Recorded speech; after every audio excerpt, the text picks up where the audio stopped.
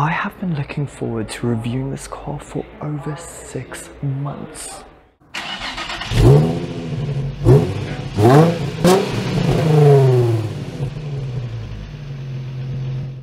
Hi guys, Eric here and welcome back to my channel. Today we will be having a look at this brand new Renault Kiger 1.0T Turbo Zen. It is a good car, a very good car. Permit me to explain why. I would like to take this time to give a massive thank you to the awesome staff at Sterling Renault. They have a humongous range of different vehicles and they are open for business. They are located on Mitchell Street in Hermanus, so be sure to check them out. A link to their website will be in the description box below. If you live in the Western Cape and you have an original car in good condition you would like me to review, please get in touch. There's an email address in the description box below. I remember reading the news that said the new Sandero will not be coming to South Africa. I was devastated, until I saw what will be coming here instead. The Kiger is a joint venture with Nissan.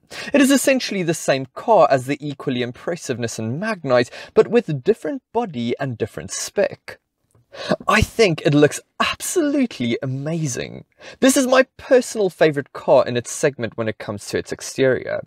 From the front, it looks hyper modern. The top of the range Intense model gets all LED headlights, but even with these halogen units, it still looks as crisp as freshly plucked lettuce. It looks just as good from the back. Where the Magnite is full of edgy cuts and creases, the Kiger boasts elegant and muscular curves. It looks much bigger than it actually is. This is because of the elongated rear light cluster and the extended rear haunches. My favorite angle has to be the rear 3/4, while the profile is a bit more conventional. Even though the diamond-cut 16-inch alloy wheels are reserved for the top-spec model, these regular alloy wheels aren't something to scoff at either. Renault did an excellent job regardless of designing a modern and attractive little SUV that is perfect for the youth and older generations alike. When it comes to engines, you have a choice of either a naturally aspirated or turbocharged 1-litre 3-cylinder unit. This particular car has the latter. It returns 74 kilowatts and 160 newton meters of torque. Considering its small stature, those are some healthy numbers. The naturally aspirated engine will be out of breath frequently though, as it only returns 52 kilowatts and less than 100 newton meters of torque.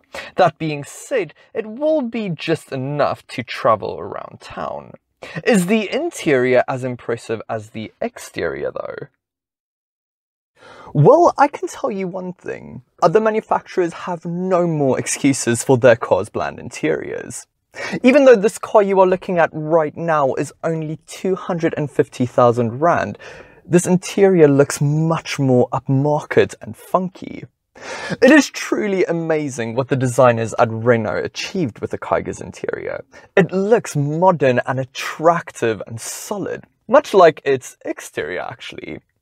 This particular model has bronze accent trim, which does a decent job of lifting the cabin a bit and breaking all the black. Renault India used cunning ingenuity though when it comes to this car's design and execution. It's all about the different textures in this car. The top of the dashboard might be flat, but it is the only trim piece in here that is. Look down and you're inundated with swoops and curves and undulations. The center control stack is a prime example of this. It is full to the brim with angles and different depths and storage trays.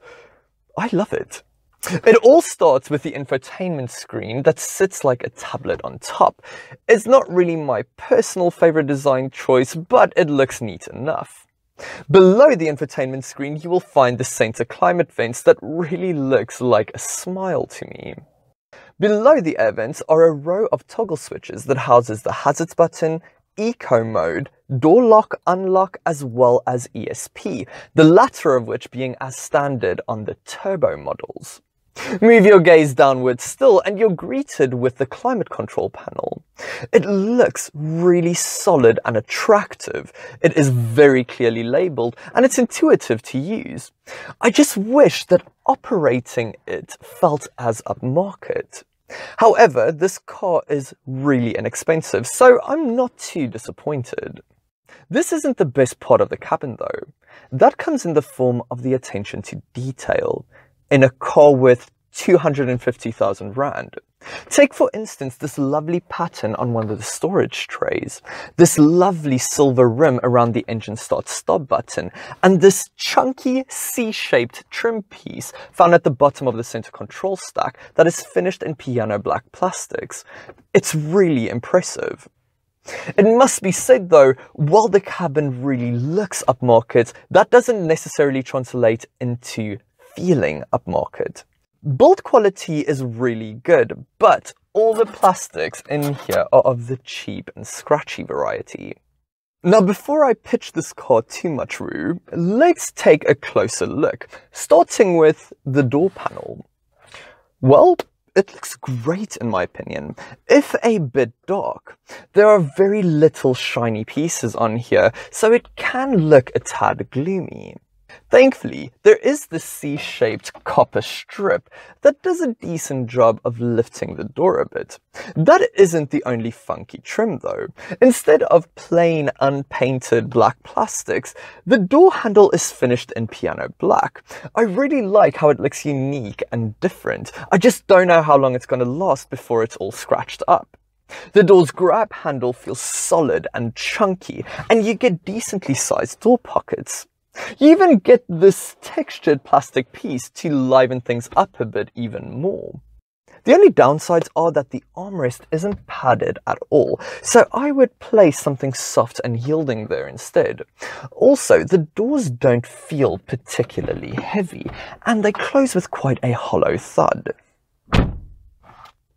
The steering wheel follows the theme of the rest of the cabin by looking really upmarket. There are acres of piano black plastics and this beautiful shiny rim around the Renault logo.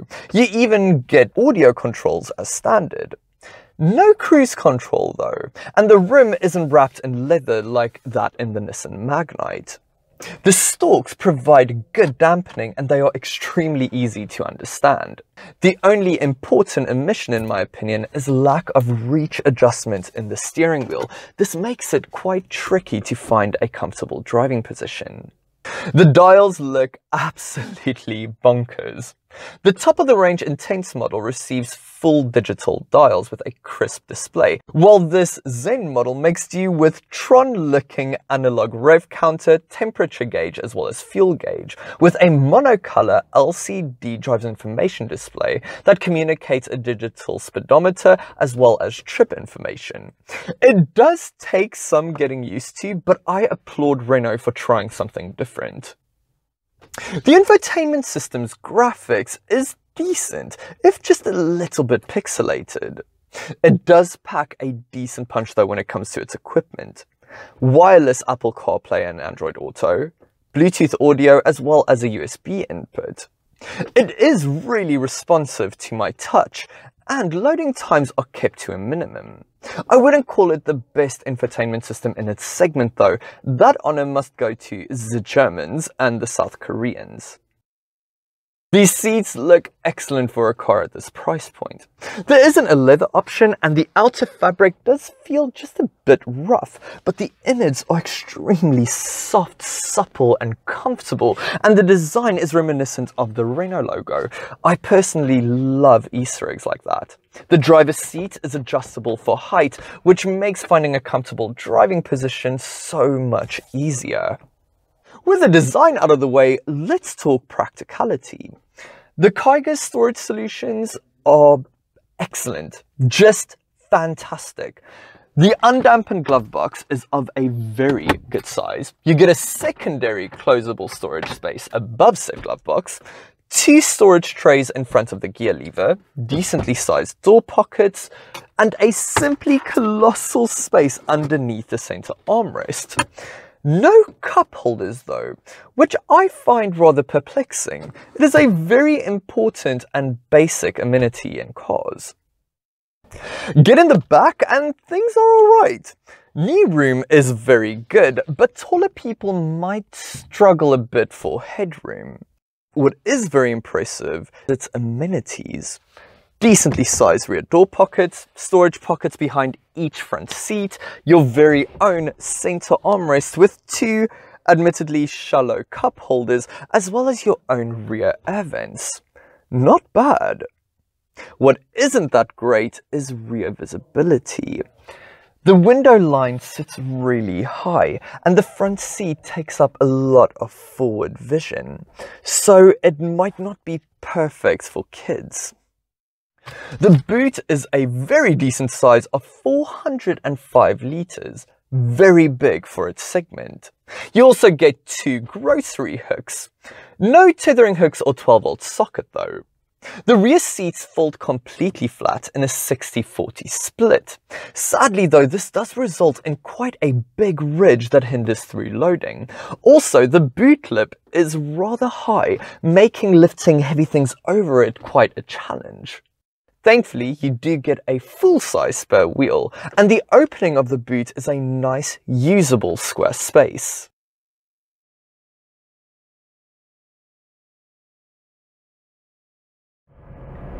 Driving the Renault Kiger around town is really easy.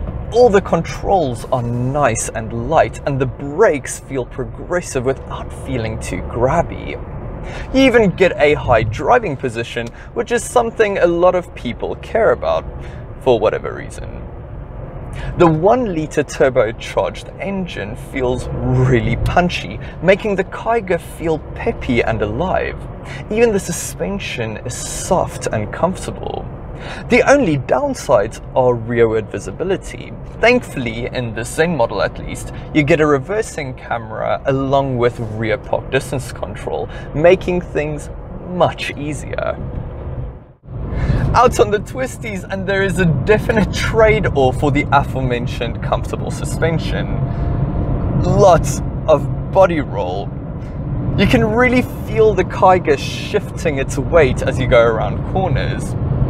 The steering is also quite devoid of feel and doesn't really send back a lot of feedback. Thankfully, there is a good amount of grip even with the thin tires, so it never feels unsafe, but a mountain pass stormer, this car is not. Out on the open road, and the Kiger performs very well for a car in its segment. The ride remains really soft and pliant, and the engine is more than strong enough to keep up with traffic. The gearing is also excellent. Even though this is only a 5-speed gearbox, the engine turns at only 2,750 RPM at our national speed limit. Now, when it comes to noise suppression, there is some tire roll, wind noise and road noise present, but it isn't too intrusive. It won't be too much of a problem either, as the Kiger will be mostly driven in and around town. Moving to some of the Kiger's rivals, you are truly spoiled for choice. Maybe too much choice. There is the very similar Nissan Magnite that has the same engine and chassis. It is slightly less practical but has more standard equipment. Then there is the Kia Sonet, very well built cabin and suitable attractive styling. It has a naturally aspirated 1.5-litre engine though, which lacks the low-end torque you get from the Kiger's turbo. Other rivals include the Hyundai Venue, which is much more expensive but comes with a 7-year warranty and a dual-clutch transmission, and Toyota Urban Cruiser, its literal twin, the Suzuki Vitara Brezza, and the VW T-Cross. Do yourself a favour though and test drive all of them. This segment oddly does not consist of similar quality vehicles and similar value for money. The Kiger is excellent value for money, making it one of my favorite cars I've ever reviewed. It isn't perfect, but no car is. There are some rough edges present, but the designers at Renault made it so that you won't notice it too often. It is really attractive and it is extraordinarily practical. Well done, Renault. Thank you so much for watching another one of my videos. If you enjoyed it, please remember to like the review as it makes the world of difference to my channel. If you haven't already, remember to subscribe to my channel and get notified of upcoming reviews. I have loads more coming up for you guys, so stay tuned. If you are interested in some behind the scenes footage and a peek into my personal life, be sure to follow me on my social media platforms. Links are in the description box below. I hope you guys have a fantastic day. Until next time, bye.